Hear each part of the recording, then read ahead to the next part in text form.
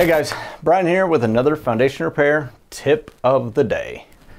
So another question that we had was, how do we know when to use push piers and when is it okay and when should we use helical piers? Well, the biggest question and factor is going to be the weight of the structure that we're trying to lift. So if you have a really light house or like a garage, for instance, that slab and that footing are relatively short and small and don't carry a lot of weight.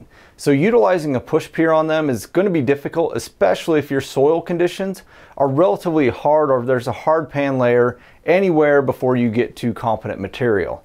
That's where you want to probably use a helical, just because it's not going to use the weight of the house or the garage in this instance to install. It's going to be screwed in and hydraulically driven in without utilizing the weight to then be able to get to those load-bearing soils that we want to get to. So hopefully that helps out, and always remember that weight and soil conditions are going to impact which repair method we utilize, and anyone should utilize. And that is your foundation repair tip of the day.